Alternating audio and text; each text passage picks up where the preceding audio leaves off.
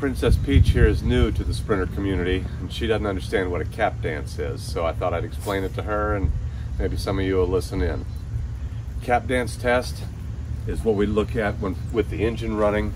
We pull the oil cap off, and let me show you that. We turn this cap loose like that so that it can come off. Don't pick it up.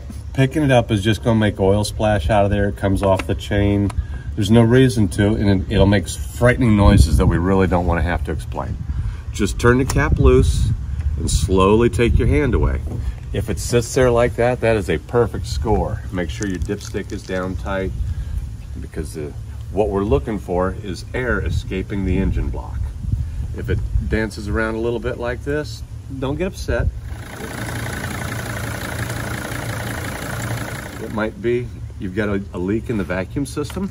That's constantly sucking air into the engine, and if there's a good resistance from the brake and everything, it's not a lot of air. But if you've got a big leak somewhere, that cap's going to dance a little bit.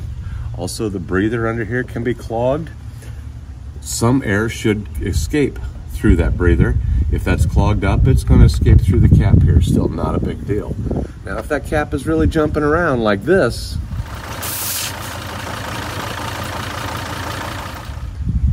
that's not good. That's an engine you want to walk away from or take to the rebuilder as fast as you can.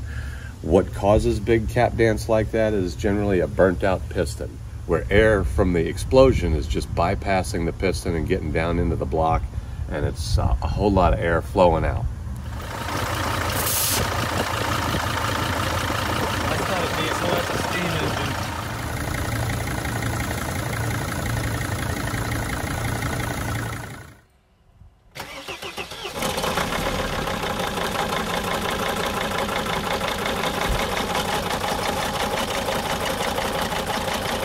Sounds pretty bad.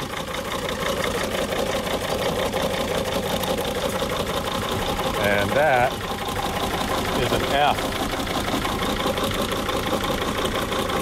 For sure, that is not good.